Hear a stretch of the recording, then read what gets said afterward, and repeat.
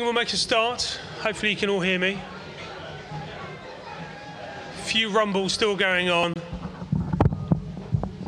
That might be better. Good morning. Very warm welcome. My name is Bert Dean. I'm one of the elders here. It's wonderful once again that we get to meet on a Sunday. In fact, we were just praying, some of the men out there earlier on, just praying about them, and just actually how wonderful it is that each week we can come and spend time together in fellowship without fear of persecution, being able to sing God's praises freely without any real fear from the authorities, which is a real blessing that we have that many Christians around the world don't have.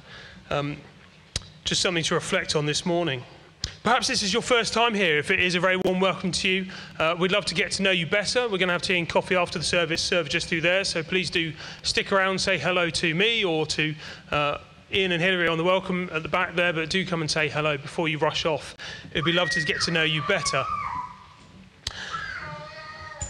I'm sure, like me, most of you will know that today is Mothering Sunday, or Mother's Day, a day where perhaps we reflect on the mothers who are or have been in our lives.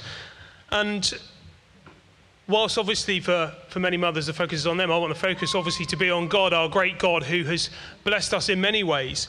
And just looking through the Bible, there are a number of pages, a number of passages where mother is used in a comparison with who God is and parts of God's character. And I was just going to read a few of those to you, ones which perhaps you aren't familiar with. I suddenly seem to get very loud there. So Isaiah 49. So this is in Isaiah where they're talking about the restoration of Israel. And you have Zion, so God's holy city, saying, "The Lord has forsaken me, my Lord has forgotten me." And the response is, "Can a woman forget her nursing child, that she should have no compassion on the son of her womb? Even these may forget, yet I will not forget. Behold, I have engraved you on the palms of my hands. Your walls are continually before me." You know, we've got a great God who knows us and loves us. Even if a mother might forget her child, God is not going to forget his people. And in Isaiah 66, a bit further on, we have in Isaiah 66 verse 12, "For thus says the Lord," and this is at a point where it's talking about rejoicing with Jerusalem, talking about new heavens and a new earth. "For thus says the Lord, behold, I will extend peace to her like a river, and the glory of the nations like an overflowing stream. And you shall nurse, you shall be carried upon her hip, and bounced upon her knees. As one whom his mother comforts, so I will comfort you. You shall be comforted in Jerusalem." Just a wonderful image again of a God who loves us, cares for us, comforts us, and just holds us close to him. And then obviously in the New Testament, you might be familiar with the passage in Luke where Jesus laments over Jerusalem.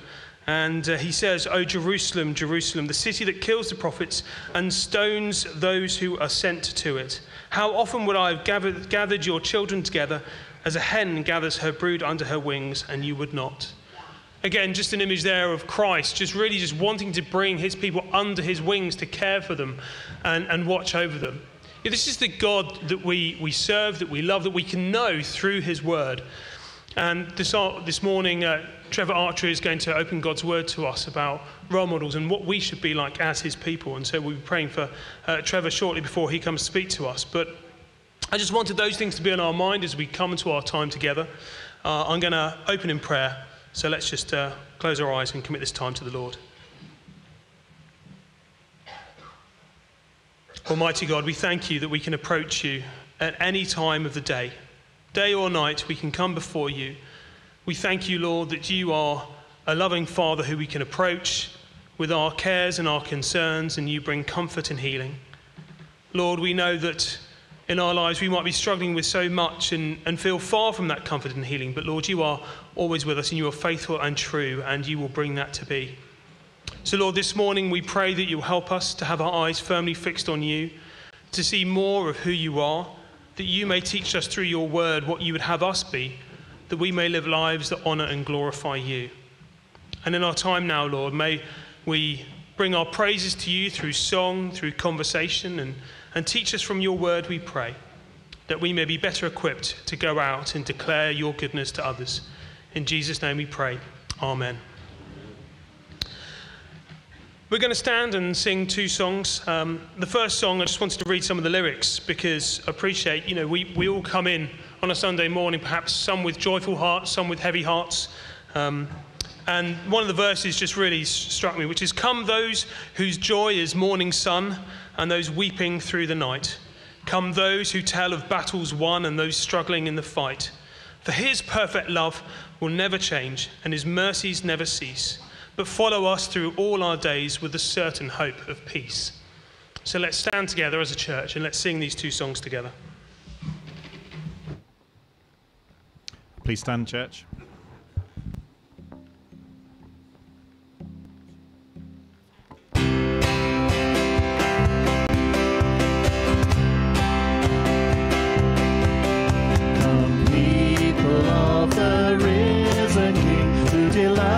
To bring him praise, come all and tune your hearts to sing to the morning star of grace. From the shifting shadows of the earth, we will lift our eyes to him, where steady arms of mercy reach to gather children in. Rejoice, rejoice, let every tongue rejoice, from heart, one voice, O Church of Christ, rejoice.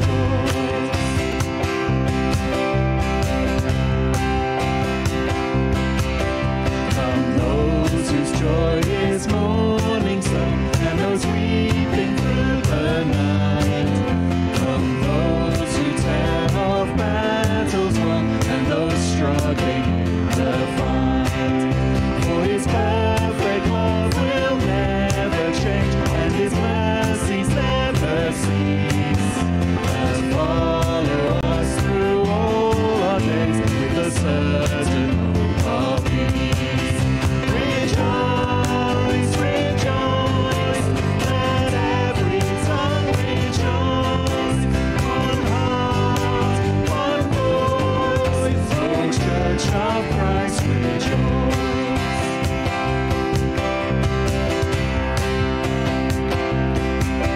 Come young and old from every land, men and women of the faith. Come those who full or empty hands find the riches of his grace. Over all the world his people sing, shore to shore we hear them call. The truth that cries through every age, our God is all in all. Rejoice, rejoice, let every tongue rejoice, one heart, one voice, O Church of Christ, rejoice, rejoice, rejoice, rejoice, let every tongue rejoice, one heart, one voice, O Church of Christ, rejoice.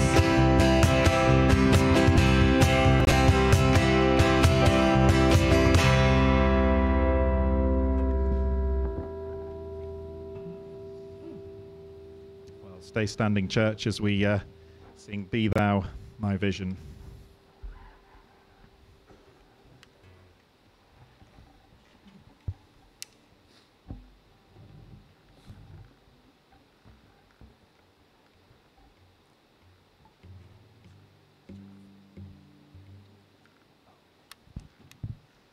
Sorry, Karen's just reminded me of something.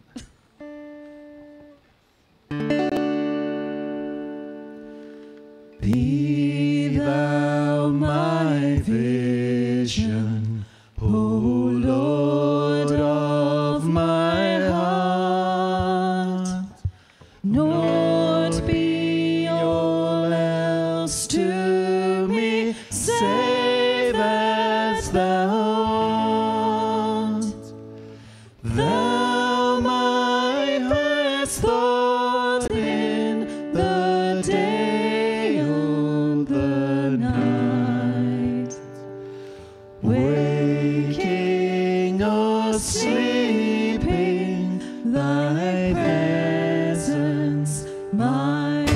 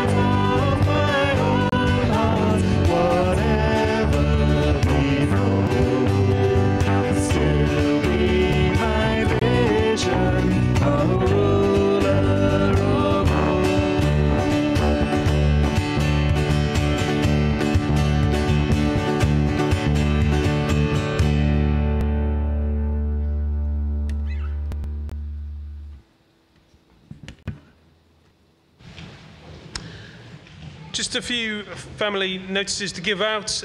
Next Sunday evening will be our prayer and praise at Ashton Baptist Church, so please come along. That will be on the email that comes out each week, but that is next Sunday, so please just pop that in your diary if it's not there already.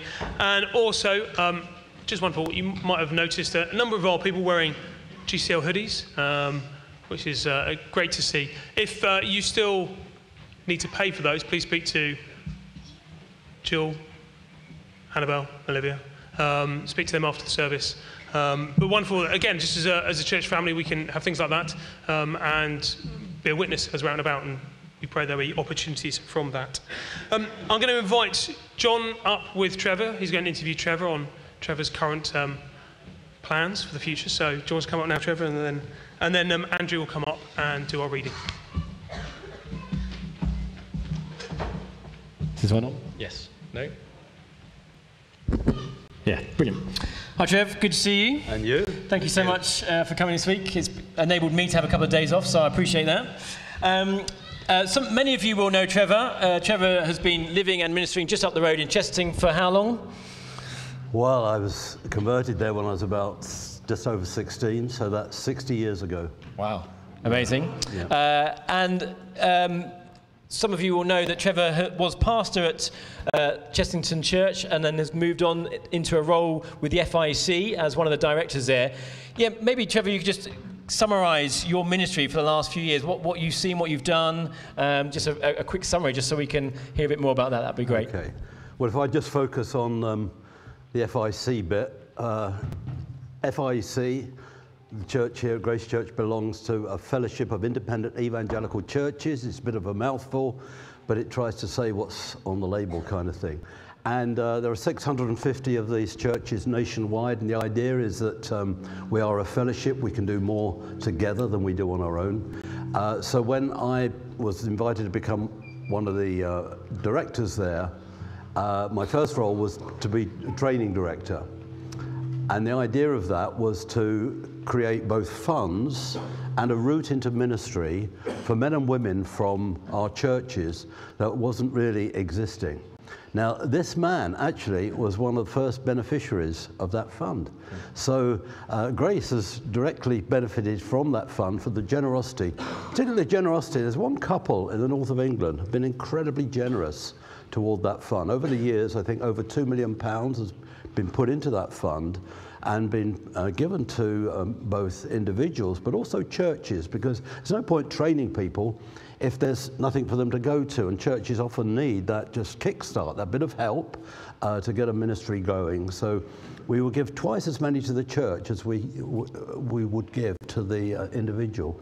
But in God's goodness, I think there's about 130, 140 people pass through that. So that's what I did for the first 7 years. In the last few years, I've been focused on London, and that's been a great joy. There are 80 FIC churches within the M25. Are you within the M25?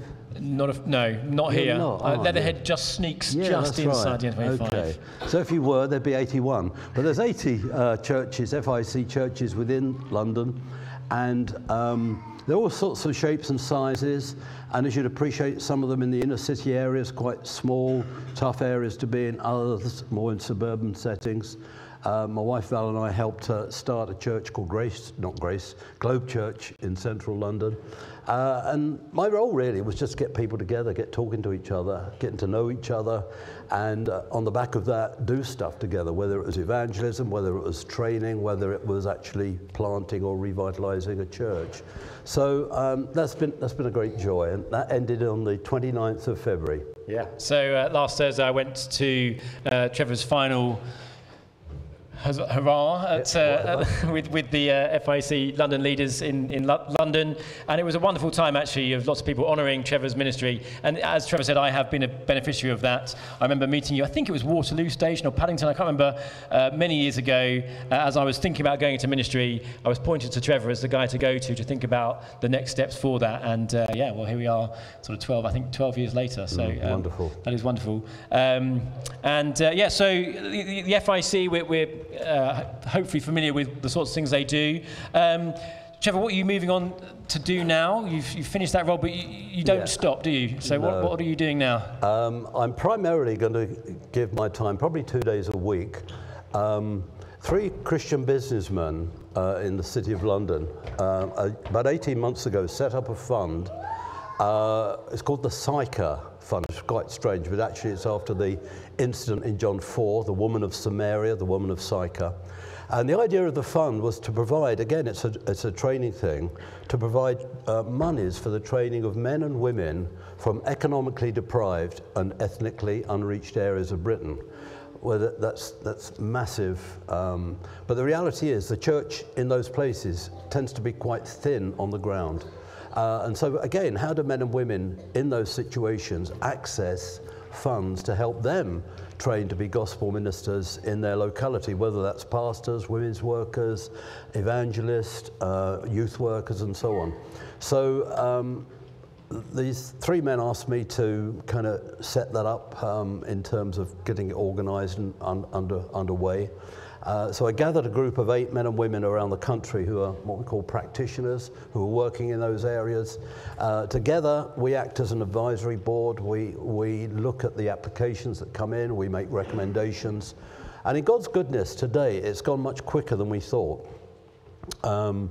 In God's goodness today, over £1.3 million has been committed to the training of nearly 80 men and women around the country in all sorts of ethnic groups, in economically deprived areas. So last weekend I was down in South Wales.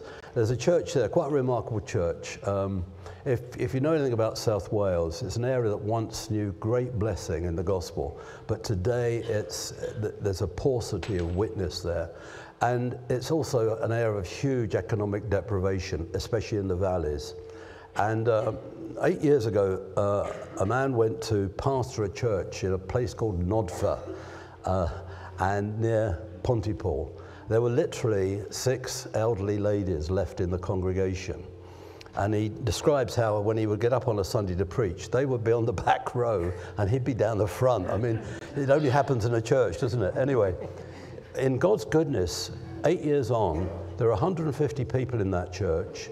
Half of them are young men under the age of 35, young is my perspective, under the age of 35, who are recovering alcoholics, drug addicts, often with prison records, but have been converted. And so the Sychar Fund is actually putting significant funding into the training of 4 of those men, and they run a Saturday Bible school, rather like the Genesis thing that we did at Hook and Chesington years ago and with Fetcham. And the exciting thing is that the idea is that at least 2 of those guys will then go and plant a church in the next valley in 3 or 4 years' time. So that's just a kind of example of it, but immense needs out there, but great opportunities as well. Great, that sounds fantastic. If you'd like to hear a bit more about that, Trevor, you're going to hang around for a couple of minutes afterwards? Absolutely, I'll be here for coffee. So Trevor will be here. If you want to hear more about that, then please do speak to him afterwards. One last question. Can you just, what's the biggest thing you've learned from all your years of ministry? Well, I often say this, it's not to take yourself too seriously. I think that's a huge lesson. So often people in paid Christian ministry take themselves too seriously. Now, I don't mean to be flippant, but I mean this. We take the gospel incredibly seriously, that you take the gospel with uttermost seriousness. But please don't take yourself too seriously, because at the end of the day, we are fallen sinners, and we're redeemed by the grace of God, and daily we need that grace, and daily we need the patience of God. So I'm always amazed. I love that quote of John Newton. Apparently in the last year of his life, he said 2 things I've learned. 1, I am a great sinner. 2, God is a great saviour. And you never stop learning that, do you? So I think that's probably, yeah. Very helpful. Thank you very much. Great. Thank you, Trevor. We look forward to hearing your preaching later. What are you doing now, Bert? Another song. Great. Oh, reading. Sorry, yes, you did say.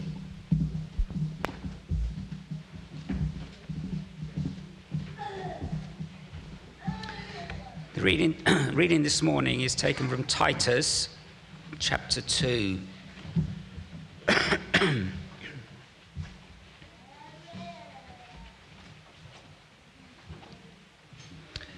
So that's Titus chapter 2, and we're going to be starting at verse 1.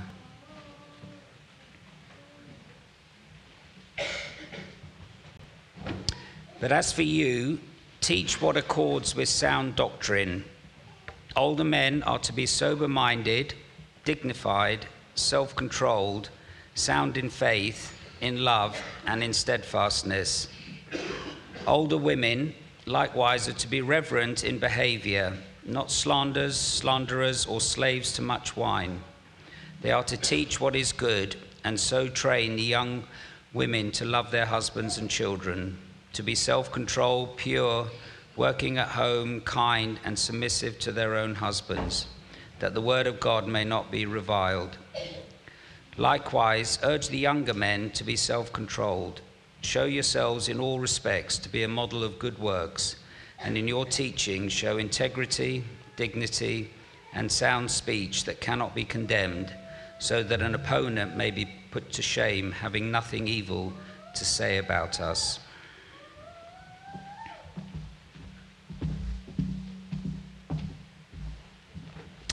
Thank you, Andrew. We're now going to stand and sing, Yet Not I, but Christ in Me. So please do stand where the musicians lead.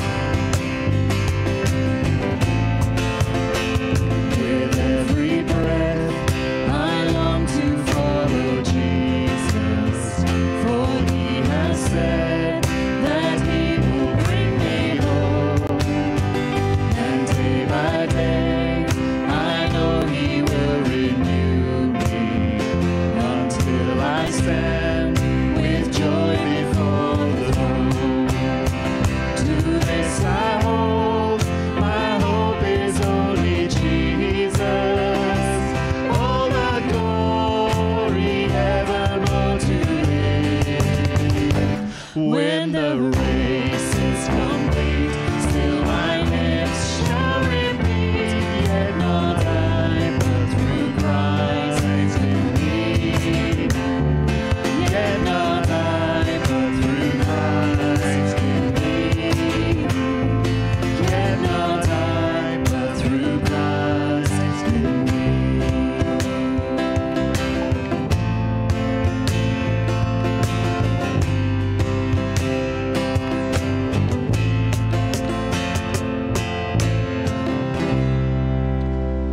Please do have a seat. I'd invite the Sunday school teachers to head out now, if they're doing that, creche leaders as well, and then the children can head out as well. So if they want to go, that'd be great. I'm just going to read from Psalm 103 whilst they go out, before Nick comes and leads our time in prayer. Psalm 103, bless the Lord, O my soul, and all that is within me, bless his holy name. Bless the Lord, O my soul, and forget not all his benefits, who forgives all your iniquity, who heals all your diseases, who redeems your life from the pit, who crowns you with steadfast love and mercy, who satisfies you with good, so that your youth is renewed like the eagles. The Lord works righteousness and justice for all who are oppressed. He made known his ways to Moses, his acts to the people of Israel. The Lord is merciful and gracious, slow to anger and abounding in steadfast love. He will not always chide, nor will he keep his anger forever. He does not deal with us according to our sins, nor repay us according to our iniquities. For as high as the heavens are above the earth, so great is his steadfast love toward those who fear him. As far as the east is from the west, so far does he remove our transgressions from us. As a father shows compassion to his children, so the Lord shows compassion to those who fear him. For he knows our frame. He remembers that we are dust. As for man, his days are like grass. He flourishes like a flower of the field. For the wind passes over it, and it is gone, and its place knows it no more. But the steadfast love of the Lord is from everlasting to everlasting on those who fear him, and his righteousness to children's children, to those who keep his covenant and remember to do his commandments. The Lord has established his throne in the heavens, and his kingdom rules over all. Bless the Lord, O you his angels, you mighty ones who do his word, obeying the voice of his word. Bless the Lord, all his hosts, his ministers who do his will. Bless the Lord, all his works, in all places of his dominion. Bless the Lord, O my soul. I'm going to invite Nick up, who's going to lead our time in prayer.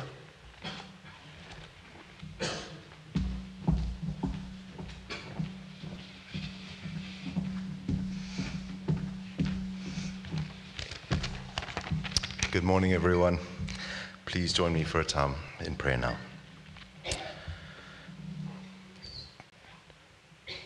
Dear Father God, we have come together this morning to be present for you and to be a united body in Christ, to celebrate you and to learn more from you.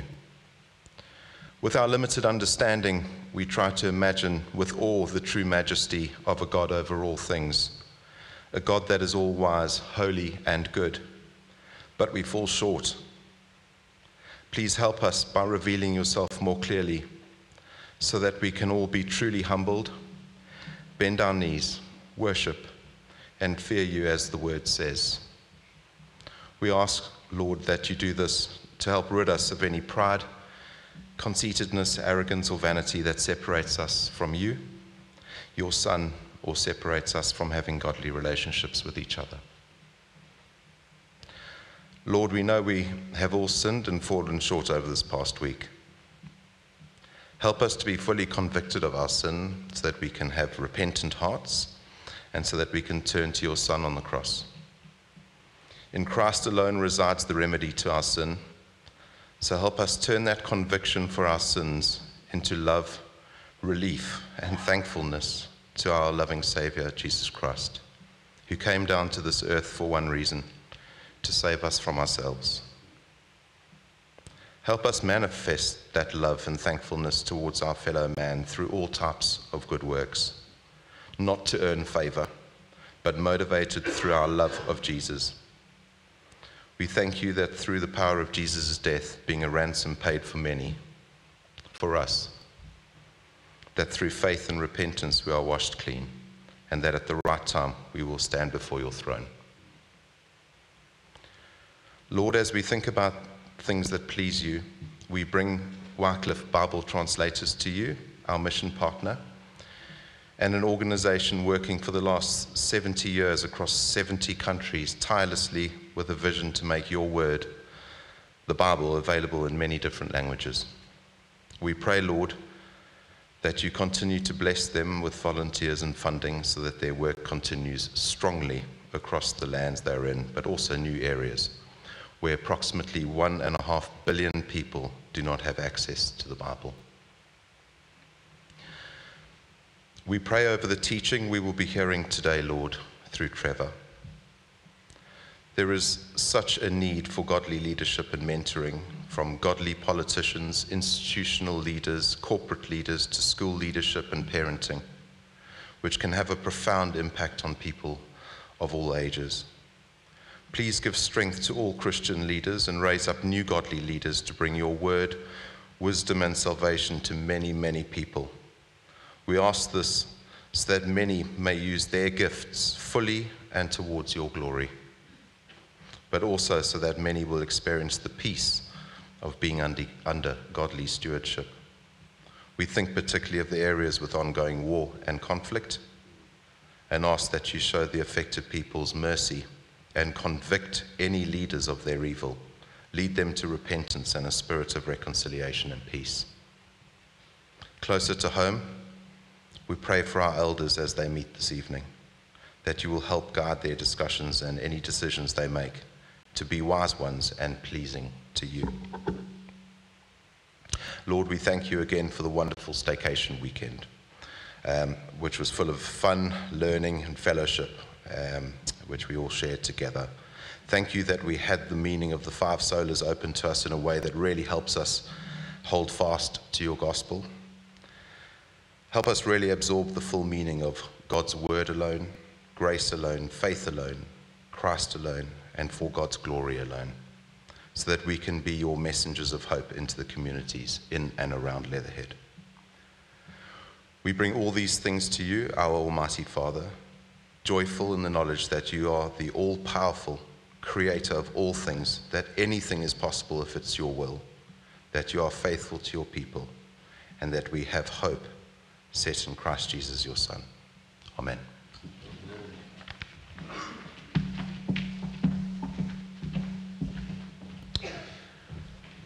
We're going to stand and sing by faith, and then Trevor will open God's words to us. So please do stand. Please stand, church.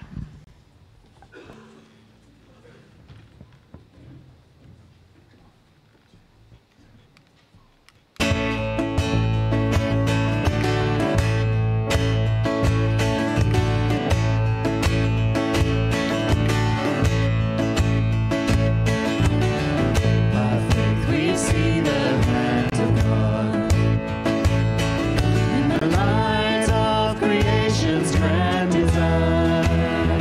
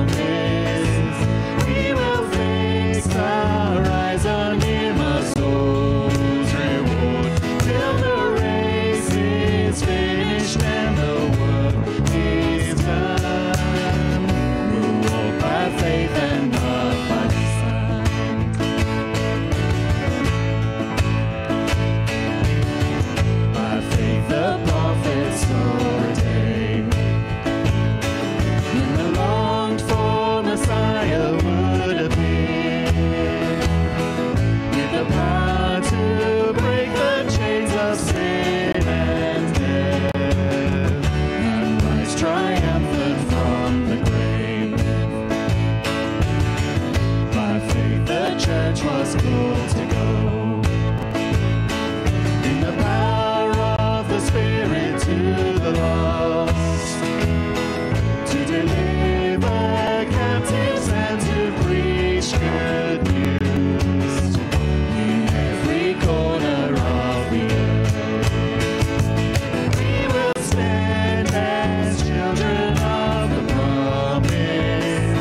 We will fix our eyes on Him, our soul's reward, till the race is finished and the work is done. We'll walk by faith and not by sight.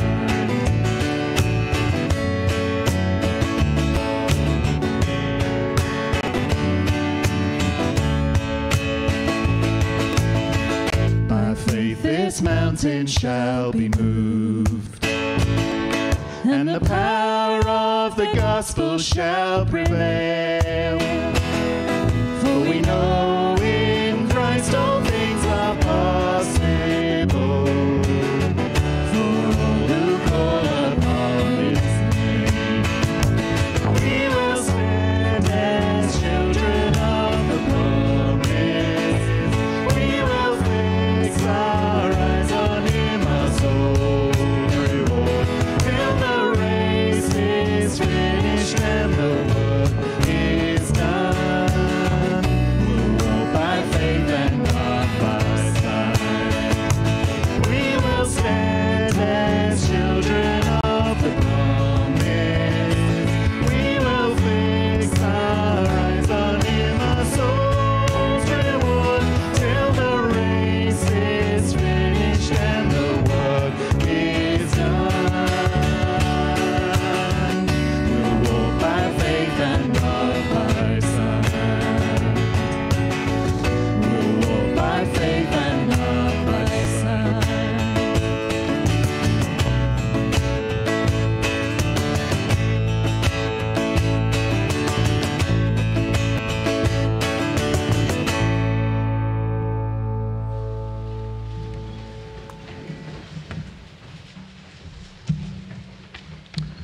Well, good morning again. It is always a joy to be here at Grace Leatherhead.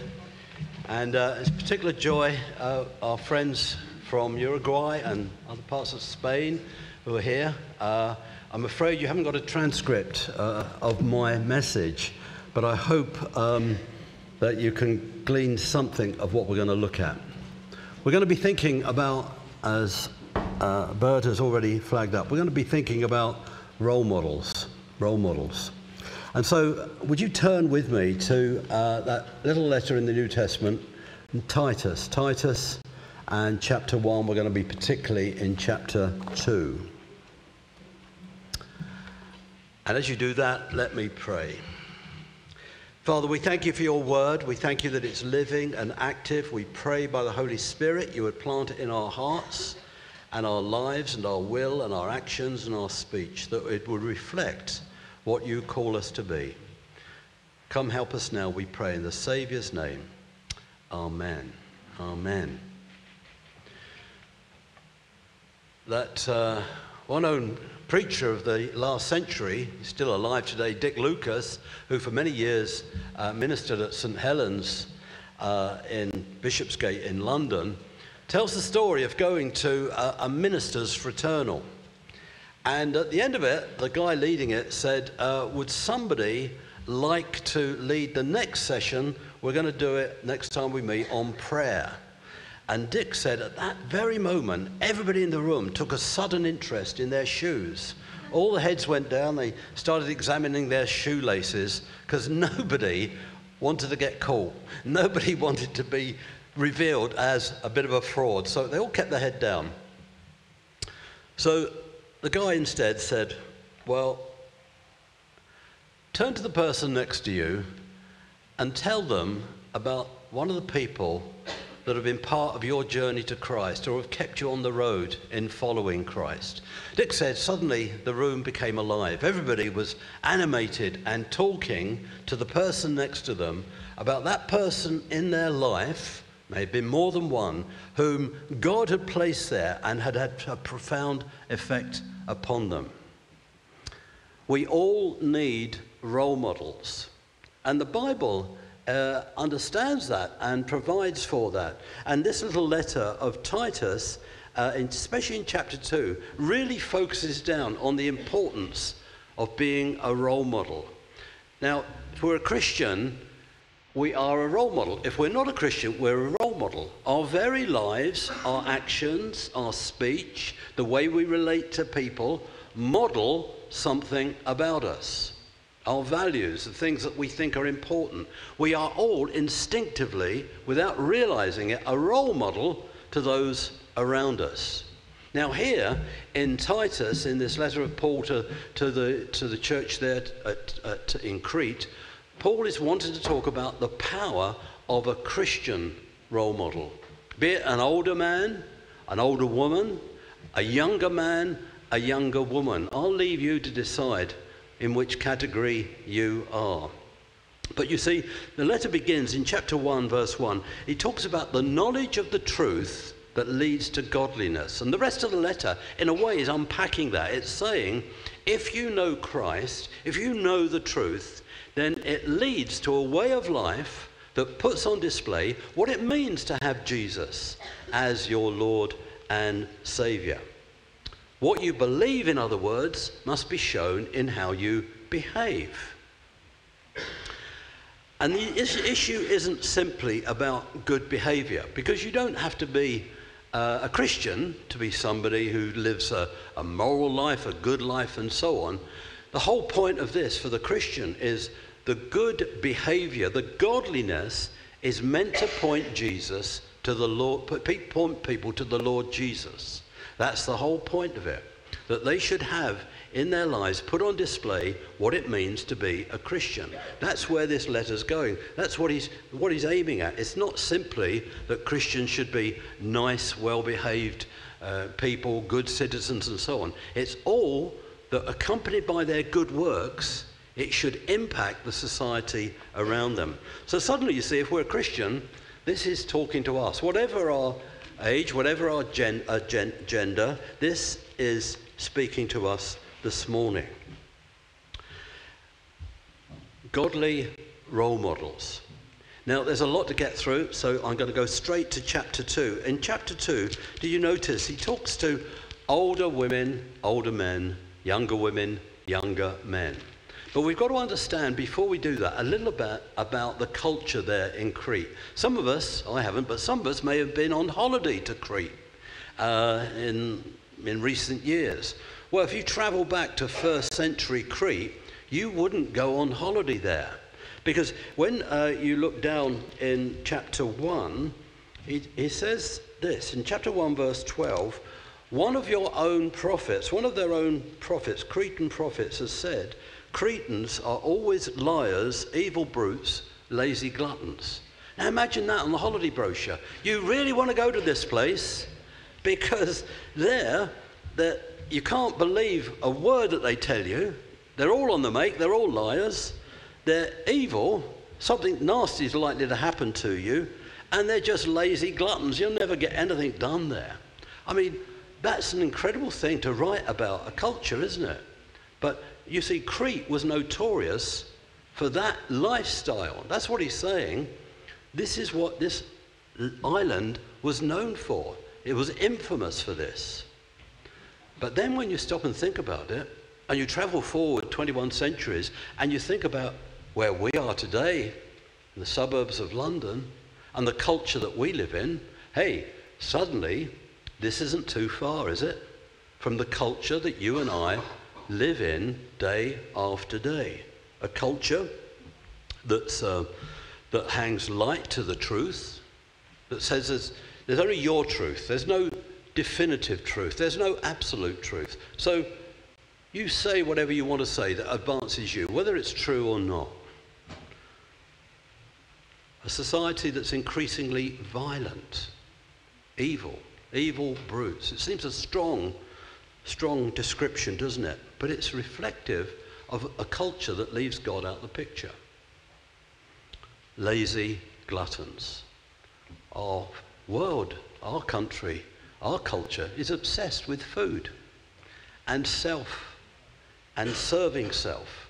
So suddenly this letter has incredible contemporary application to us. Now that's the culture he was writing to. And he was saying, but it's not going to stay like that. The gospel's come to this island and it's going to change things. And it's going to change things through Christians. Ordinary men, women, boys and girls living for the Saviour. That's how God's going to change this culture.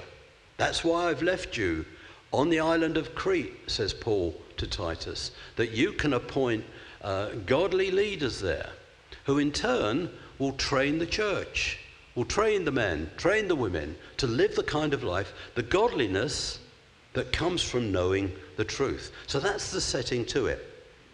But let's now go to chapter 2 and think about the older men, the calling to older men, chapter 2, verse 2. Teach the older men to be temperate, worthy of respect, self-controlled, sound in faith, in love, and endurance. Some years ago, the broadcaster Anna Ford made a documentary about men. She interviewed 120 men from all walks of life, from judges to janitors to caretakers, from mechanics to miners. And at the end, she said she felt rather depressed. Why, said the the journalist who was writing this article, why is that? Well, she said, not one man I interviewed had any real sense of purpose in life. Not one man I interviewed had any real sense of purpose in life. Pressed as to what she thought was lacking in their lives, she said, it seems to me that their outer man and their inner man need to come together. By which I suppose I mean they need to find God. Now I don't know if Anna Ford is a Christian or not, but actually interviewing all those men, seeing the vacuousness of their life, recognizing that their outer life and their inner life needed to come together, what they needed was God, their creator, who made them, who knew how they should be ticking. Now, that's a pretty good reflection of what Paul says here in verse 2.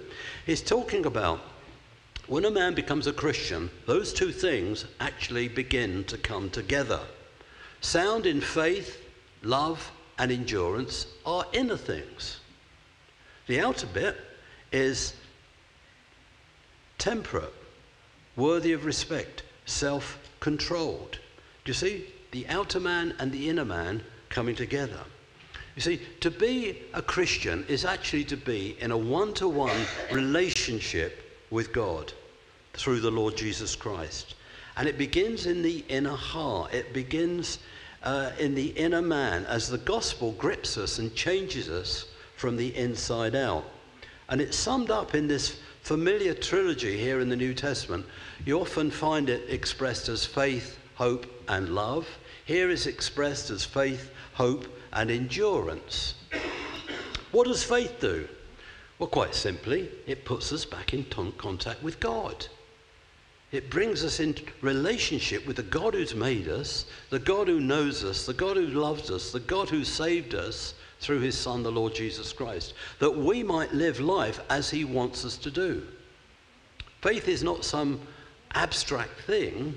Faith is trust in God.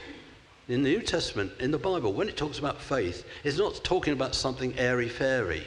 I always remember a few years ago, the dear lady who said to me, "Oh, Trevor, I wish I had your faith." What she meant by that, she thought it was something like the measles that you might catch. You know, people often think like that, don't they? Oh, it's nice for you to have that faith. Faith is not something I conjure up. Faith is something God creates in my heart. It's a gift of grace. And it brings me into relationship. It means I put my trust in him. I follow him. And that's where it starts. Faith puts a man in touch with the Lord Jesus. And it opens up the possibility. This is a remarkable thing, isn't it? We can have a one-to-one with the Lord Jesus every day through his word. Faith puts us in contact with God's wisdom, God's perspective. It addresses every major question in life. And in the context of men, it talks about how we are to live. talks about how I'm to feel when I'm crushed, when I feel rejected. At those times it points me to a Saviour who's been rejected and crushed. You see, all the time it's touching our lives. It shows me how to be a good husband if I'm married, or a good father if I'm a father, or a good friend, or a good employee. It touches every area of life. It comes through faith in the Lord Jesus Christ. Then there's love. What does love do? Well, those of you who love musicals and Lloyd Webber's musicals, love changes everything. There you go. You just revealed yourself. All those that love the music. You love the music in this church. We came to the what's it called? Roots of Jazz. Sorry, my hearing's going. Roots of Jazz. That was brilliant. Music is a great gift, isn't it? Musicals. Love changes everything. It does. Not the kind of love that Lloyd Webber was thinking of, purely romantic love, but to know the love of God, which is what Paul's talking about, changes everything. Every perspective on my life is now controlled and conditioned by God's love to me. Who am I? What's my identity?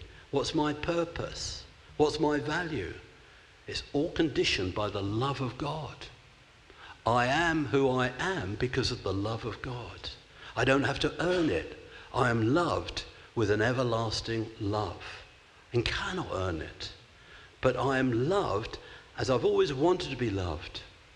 And when you begin to grasp the immensity of the love of God, and at its heart, the sacrifice that true love means, true love is other person-centered, then it begins to affect how you think, not only about yourself, but people around you. You see, faith puts us in contact with God. It puts our trust in him.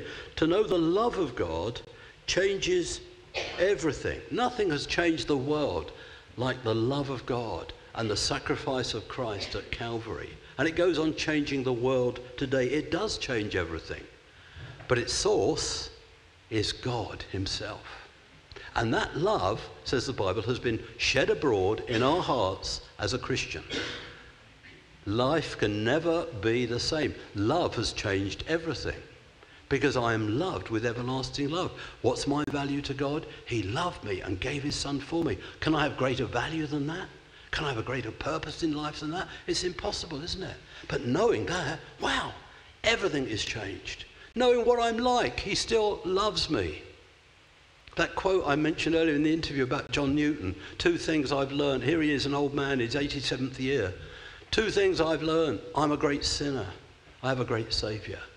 And if you're a Christian, if you're an older Christian, an older man, you know that. You know that. You say, why do I keep struggling with that sin? I'm just rubbish at that. I'm a great sinner. Yeah, but you have a great Saviour. And he's going to change you. He's not going to give up on you. So Paul's saying, in the inner man, you need to know this.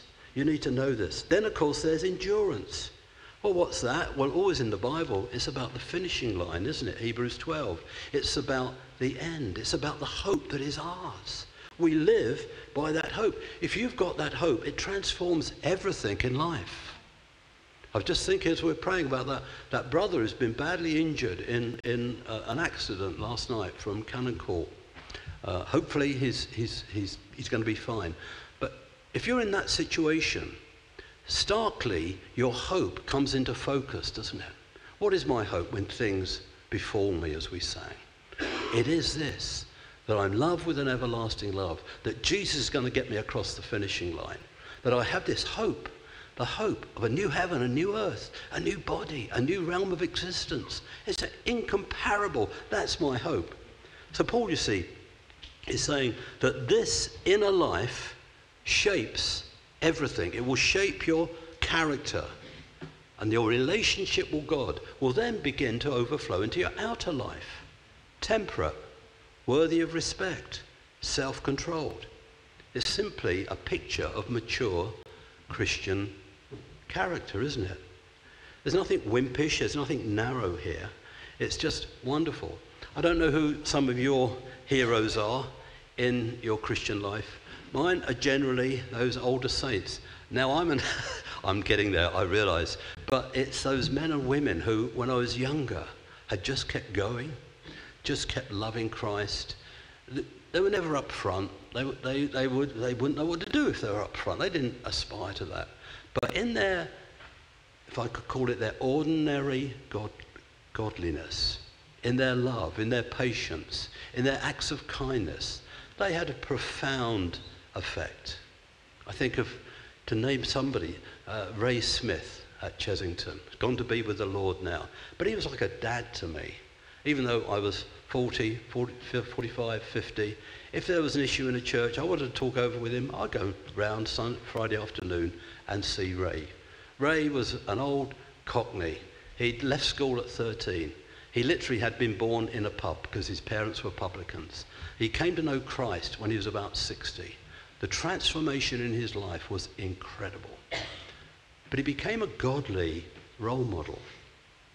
It's a wonderful thing to see. I'm sure if you're a Christian, you've got someone like that in your life. But then think about the younger men here. Verses 6 to 8. Encourage the younger men to be self-controlled. In everything, set them an example doing what is good. In your teaching, show integrity, seriousness, and soundness of speech that cannot be condemned, so that those who oppose you may be ashamed because they have nothing bad to say about us. Now, do you ever play, you don't, you're far too sensible to play this game, but do you ever play the thing, if I wrote the Bible, what would I say at this point? So, okay, he's speaking to the older men, he's speaking to the older women, he's going to speak to the younger women, going to speak to the young men. Right, this is it. I better get a couple of pots of paint here because there's a lot to say. Then you come to the Bible and you think, is that all you've got to say, Paul? Teach them to be self-controlled? There's so much more to say, Paul. Don't you realise? That's ridiculous. A few words, teach them to be self-controlled. If you've got a self-controlled young man, what have you got? What have you got? Well, I won't ask you personally. I know a few people by name here, so I could. But you've got a walking miracle, haven't you? You have a walking miracle. And especially if you're a Cretan, if you're a young man growing up in that culture, imbibing it every day, it's being bombarded at you every day through adverts, through television. I know they didn't have it at the time, but we have, and it's a very similar culture. What have you got if you've got a younger man who is self-controlled? You have a walking miracle. You have a walking miracle. Because it means, we know what it means in Bible terms, don't we? What's the term self-controlled? What does it trigger in our mind if we're a Christian and we know the Bible a bit? Galatians 5 talks about the fruit of the Holy Spirit in our lives. And where does it end up? It's one fruit, remember, it's not 9 fruits, it's one fruit described in different ways. But where does it end up? The fruit of the Spirit is love, joy, patience, peace. Where does it finish? Self-control. It finishes self-control, doesn't it? Self-control. It's shorthand, you see. Paul does, under God, know what he's doing, doesn't he? The Holy Spirit has inspired him correctly, after all. If you've got a person who's under self-control, whose control are they under? They're under God's control. That's the point, isn't it? It's the fruit of the Spirit in their life. That increasingly, God is the dominant force. God is the dominant voice in their life. And their life, however perverse the culture, is being changed by the Word of God so that they live counterculture to the glory of God. But we all need encouragement, don't we? And encourage the young men. Now, one really practical way we can do this, and I just want to speak to the older guys here for a minute, and I'll let you decide. Actually, we're all older guys in one way or another, aren't we? Because we can always find somebody who's younger than us. The power of an older person taking an interest in you is enormous. This applies equally to women, by the way. An older person taking me under their wing, perhaps meeting with me to read the Bible once a week or once a fortnight, just for an hour together. Somebody who can, share and empathize, somebody who's open and frank with me to say, you know, I still struggle with those sins. I might be a lot older than you, but I still struggle with that. I found this to be helpful. That mentoring, that one-to-one in the Bible is a very powerful thing. It's how we help one another. What about, guys, is there somebody that you could just take under your wing? You may be doing it already, if so, that's great, but I imagine there's quite a few more. And you think, oh, I could never do that. Do you know it's the easiest thing in the world? All you've got to do is not be a Bible student, but just open the Bible together, meet up each week, decide you're going to read through something, whether it's an epistle or a gospel. And as you do that, just a chapter, a short passage each week, talk about what it's teaching you, what its implications are, how we can pray for one another. Some years back, we actually tried to organise that at Chesington. Well, we not tried to, we did. We actually had the elders and the deacons. They all took one younger man under their wing. The power of that, the impact of that was enormous. Not publicly necessarily, but just in the lives of those younger men. And as the guys did it, they realized, actually, I could do this. As a young man, I could take, and this is where it works, isn't it? I could take a very young teenager under my wings. Because if I'm a teenager, who do I look to? I look to the guys that are about late teens or early 20s. For them to take an interest in my life is so powerful. Just do one-to-one. The ministry to younger men. Set them an example, he says, verse 7, of doing good. Show them what it is, what Christianity with clothes on looks like. Explain the gospel, verses 7 and 8.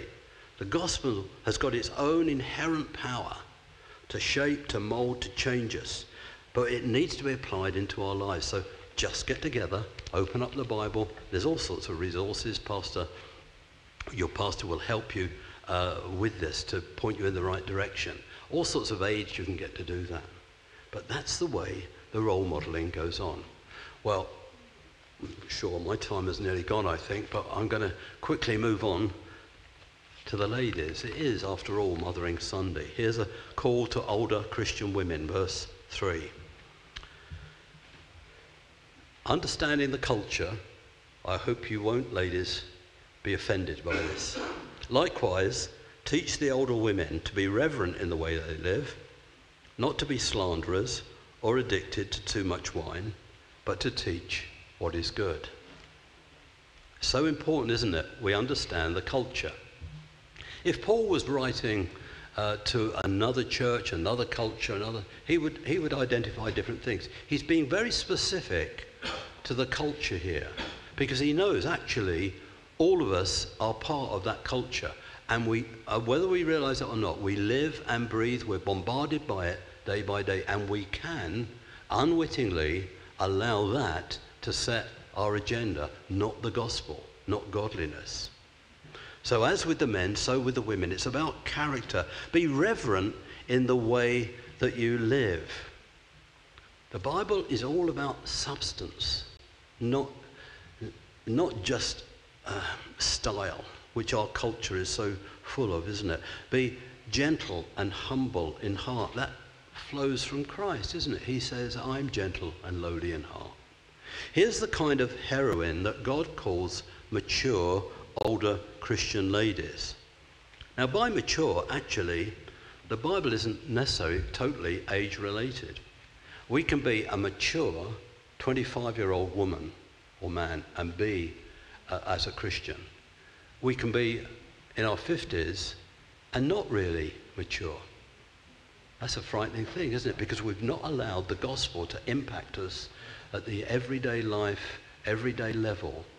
So maturity is actually a maturity in Christ. It's growing as a Christian. It's understanding who I am, and it's rejoicing and reveling in that. But here, for the older women, what is it? In their culture, he said, get your tongue under control, not slanderers.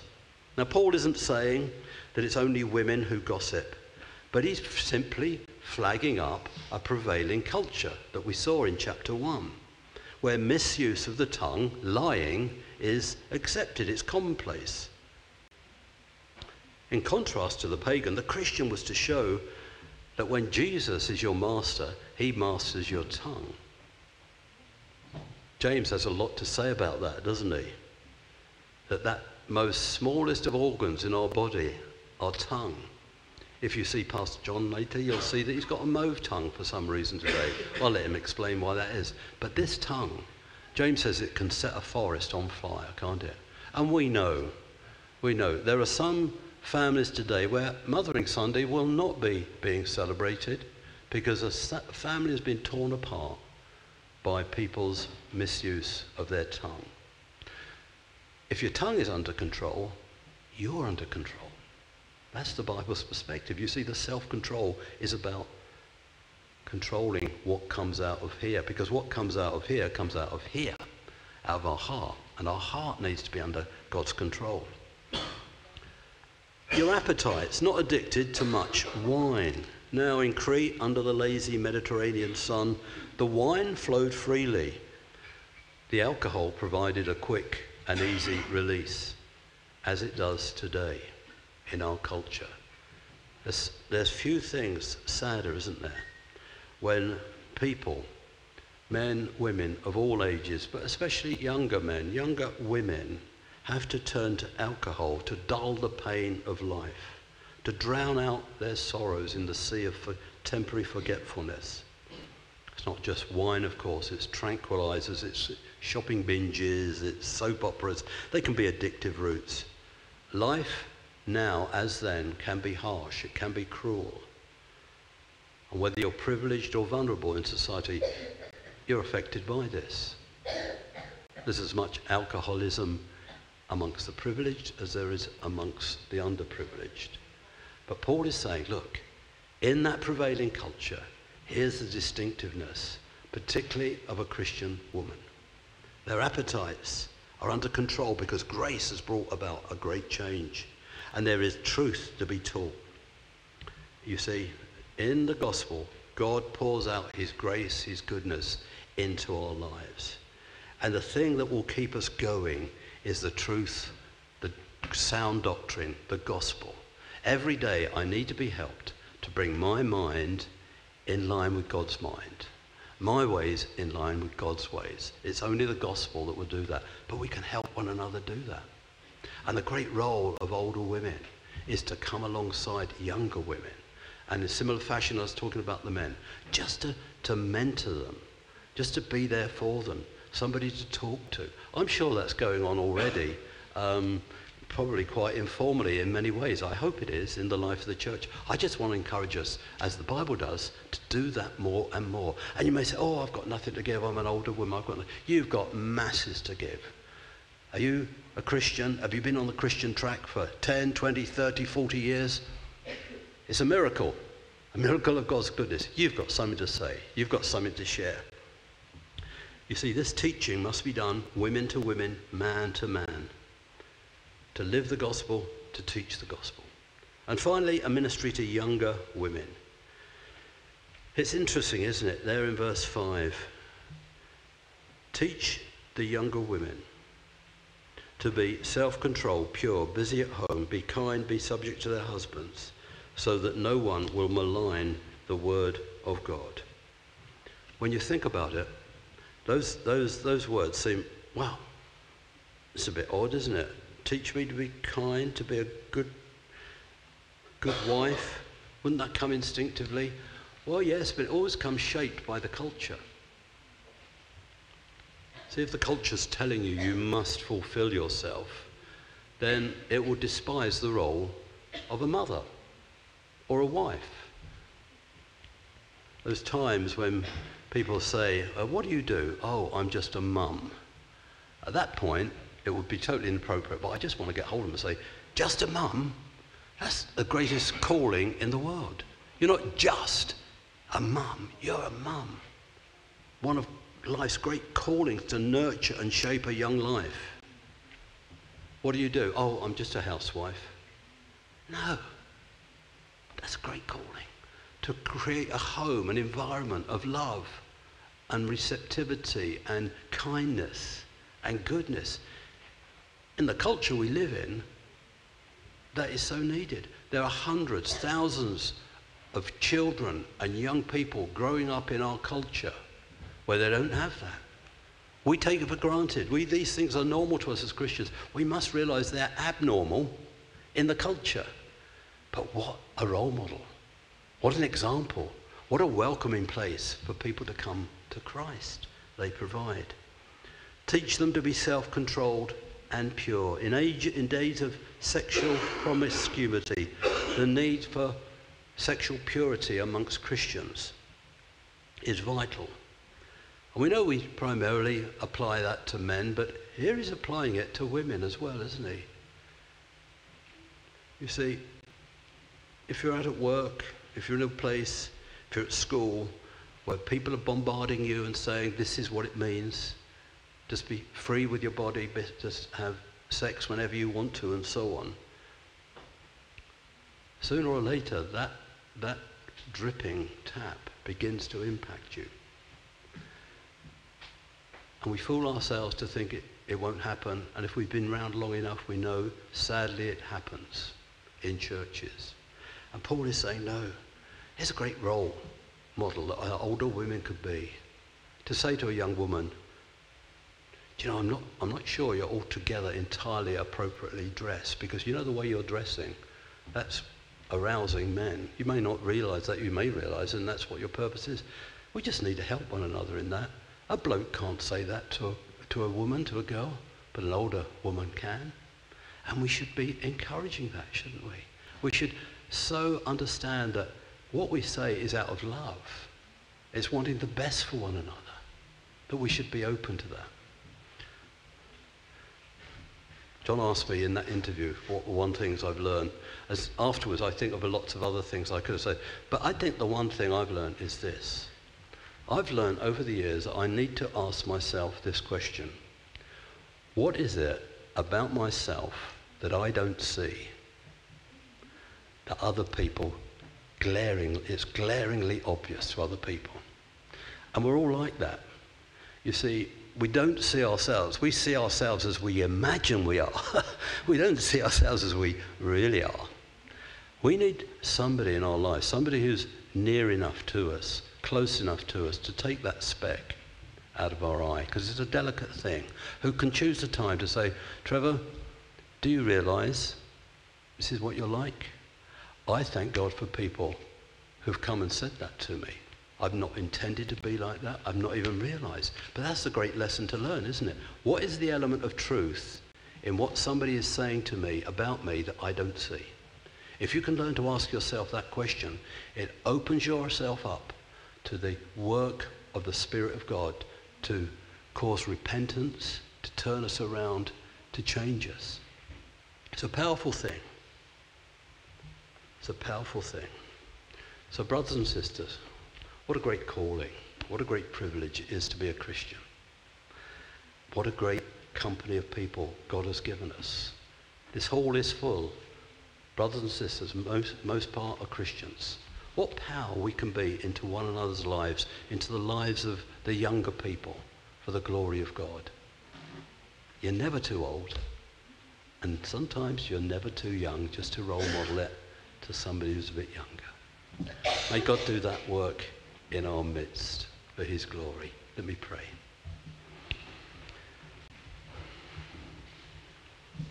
Father, we thank you for the immense practicality of your word. We thank you for this little letter of Paul to Titus. We think of that island that we know today as a place of holiday resort, but then was a place of a culture which is so similar to ourselves. And yet in the midst of it, you were going to create a miracle. You were going to bring men and women, boys and girls to yourself, change them from the inside out, put them on display as role models, as examples of what it is to be a Christian. Lord, wherever you take us tomorrow morning, whether it's in the home, whether it's a school gate, whether it's into a school or college, university, whether it's in the workplace, whether it's among our neighbours, whether it's in the sports clubs we attend, whatever it may be, Lord, help us to be godly role models. People who are authentic, who are real, genuine, humble in our love for you and our love for other people. Forgive our many failings, but don't let us stay with those failings. Help us, Lord, to see that you have plans to use even us for your glory. We ask this for the glory of Christ, for the extension of his kingdom in this place, through this church, for your glory. Amen. Amen. Great. We're going to sing a final hymn, which I chose, and I have forgotten what it is now. So, Church, arise and put your armour on. That's the one. Thank you.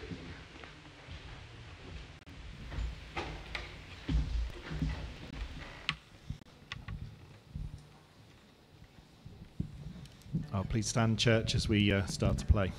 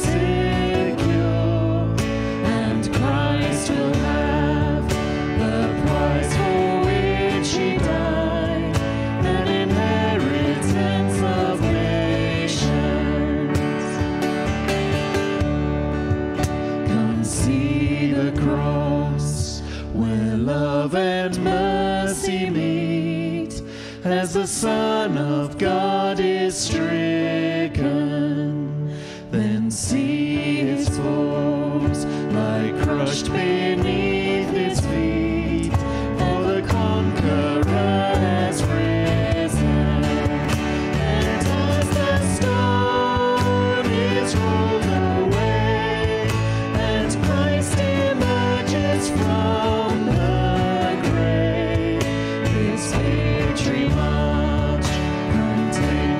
till the day every eye and heart shall see him.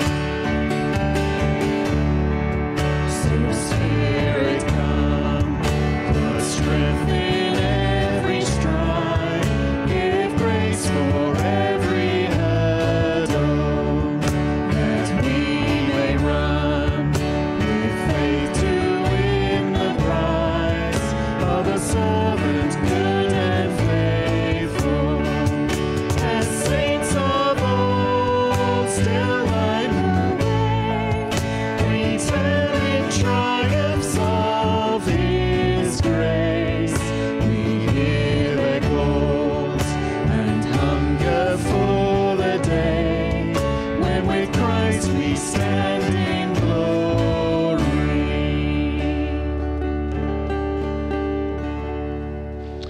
Please remain standing as we come to the end of our service.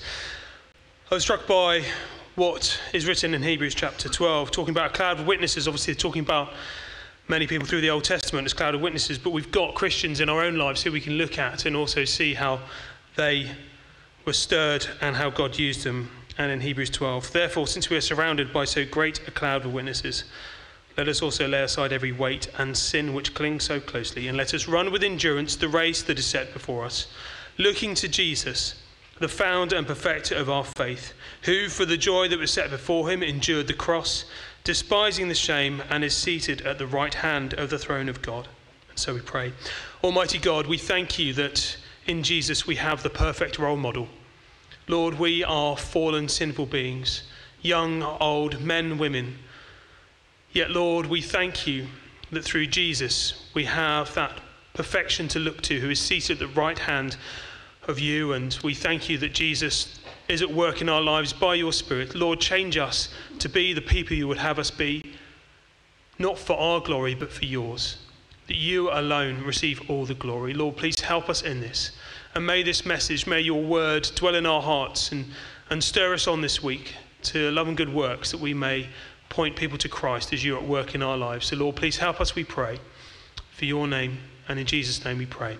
Amen.